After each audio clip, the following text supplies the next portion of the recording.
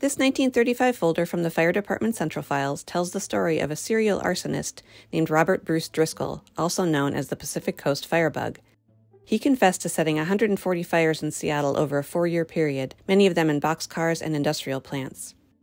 There were periods when fires were discovered nightly, and the fire department had a special patrol squad assigned to try to stop the unknown arsonist. Driscoll was finally caught in the act by a neighbor who was alerted by his barking dog. The file is interesting because it contains not only departmental memos and correspondence and other types of records that we normally see in our collections, but also the actual notes that Driscoll left at fire scenes. The notes included grievances such as his claim of being blackballed for not fighting in World War I.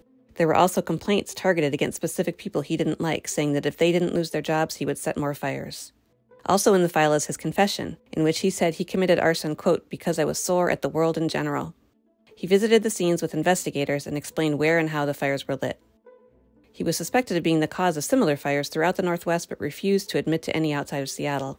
He ended up being sentenced to 5 to 10 years in prison. You can find this and other unique records about Seattle history at the archives. Just email archives@seattle.gov for more information.